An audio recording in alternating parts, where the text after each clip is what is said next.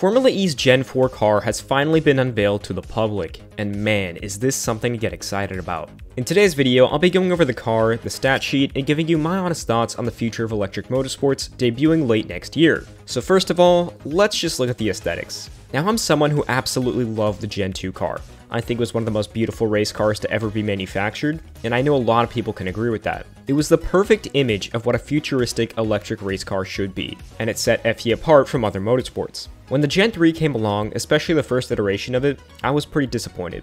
It was simplified down a lot, given a lot more flat space and a lot fewer curves and stylistic elements. As a result, it really came down to the individual liveries to make the car look good, and well, some teams did it better than others. It did grow on me over time, but the Gen 3 Evo was definitely an improvement. But again, I feel like it needed a few more stylistic elements to aid the car aesthetically. But the Gen 4 car has definitely delivered on that. This thing looks beautiful. I know the aim was to look a lot more like a traditional Formula car, and it definitely does that, but I feel like there's still enough here to allow FE to have its own recognizable look. I can't wait to see how liveries look on this car. There's a lot of potential here. First off, you obviously got the two-tiered front wing, which is an absolute staple of FE and something I'm glad was brought over. It definitely helps with the overall strength of the wing, and this little cutout on the side is honestly a pretty cool touch. Moving back, we obviously have the brand new Bridgestone tires, and looks like they're promoting the Enlighten brand. There were talks of potentially bringing in a slick tire for the first time in FE history, but in the end we stuck with at least a somewhat treaded tire for the primary. But there is a full wet option that I believe is planned to be used as well,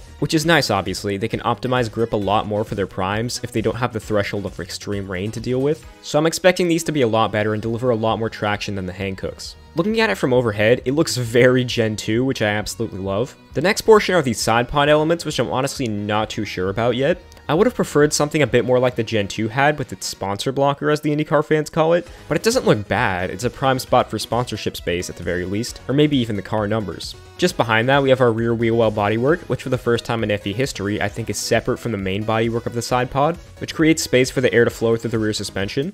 Design-wise, I'm definitely a fan of that move. It looks really good and so much better than the integrated wheel well on the Gen 3 Evo.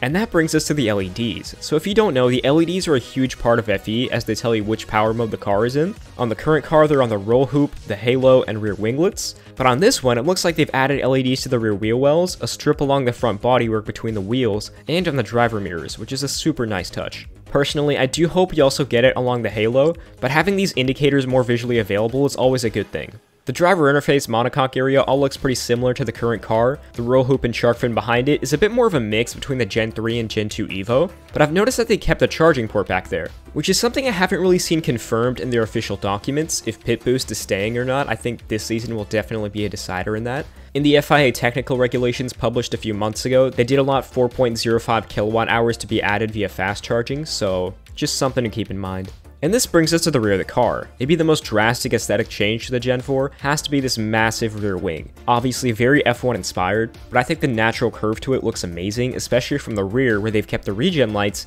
in a kind of X pattern, which they absolutely didn't need to do, but I applaud them for it. It keeps the FE theme a little bit. But you will notice that the top flap is separated and does seem adjustable. I believe this is planned for the two aerodynamic configurations FE is implementing. They'll have a high downforce setup optimized for qualifying and a low downforce setup for race conditions. This is something I believe could be subtly changed in the previous cars through the use of the front wing flaps, but it looks like they're going to make a much bigger difference in the Gen 4, which is awesome to see. And speaking of which, the front wing flaps have been made much bigger on this car, so again, more room to adjust your downforce levels. Getting into the overall stats, this car is a beast. Max 600 kilowatts of power, which is over 800 horsepower. This thing has more power than a NASCAR Cup car, it has more power than a V8 supercar, it has more power than a Super Formula car. That upgrade alone, almost doubled from the max power of the Gen 3 Evo we have now, is seriously impressive. Keep in mind though, that's only the power used in attack mode and qualifying, and the race mode will be 450 kilowatts, which is closer to 600 horsepower, but still an incredible jump.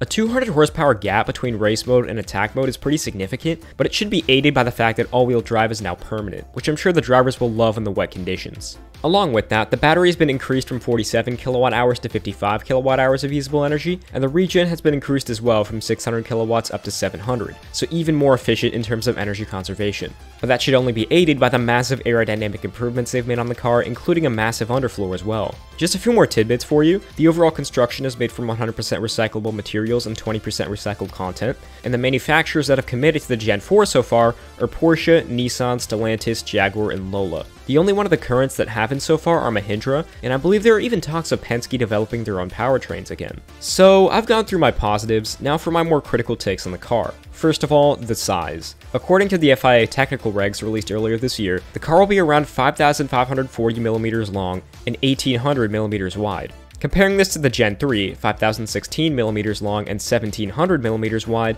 this car is so much bigger. I absolutely hate that. One of Formula E's greatest strengths was that the cars were small and nimble enough to make racing on street circuits exciting and make passes on permanent circuits even easier. The width I think is alright, since 1800 is the same width of the Gen 2, but the length is honestly super disappointing, over 300mm longer than the Gen 2. So we'll see. I know the plan is for the more powerful cars to be used on wider, more permanent circuits like Brands Hatch, but I feel like it'll definitely hurt the racing on tracks like Tokyo or even Monaco, which would be absolutely tragic. Monaco is our #1 argument against F1 fans. It would be devastating if the passing were to shoot way down because the cars were just too big. Another concern I have is with the threat of aerodynamics taking over. What I mean by that is that currently in FE, aerodynamics aren't huge. You can run races with broken bodywork or lost wings and not be too handicapped. But with this new car, with it being so aerodynamically optimized, it'll absolutely make a difference, especially if you lose these front or rear wings. In addition, it should only increase the slipstreaming or peloton on permanent circuits. As being the head car, you're punching a much bigger hole in the air, therefore using more energy, and with the cars being a lot wider, there's more of an advantage to ride behind them. And with that huge rear wing, I'm also concerned about the effects of dirty air in the corners, or the turbulent air that often causes understeer in the cars behind. Maybe that's a trade-off that actually helps the car in front, but who really knows at this point.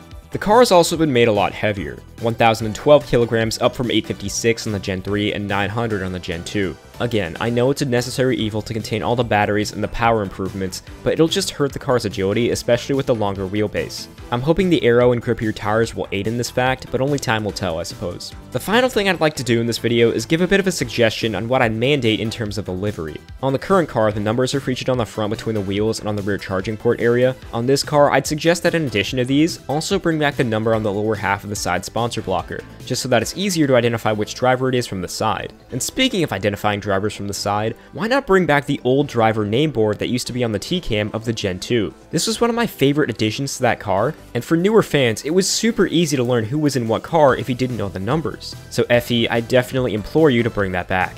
But yeah, that'll about do it. This was definitely a quicker video than I'm used to, but I hope you all enjoyed it, and let me know what you think of the new car down in the comments. Very quickly, thank you to Chris over at FE for the shots in this video, and thank you all for watching. I'll see you all in the next one.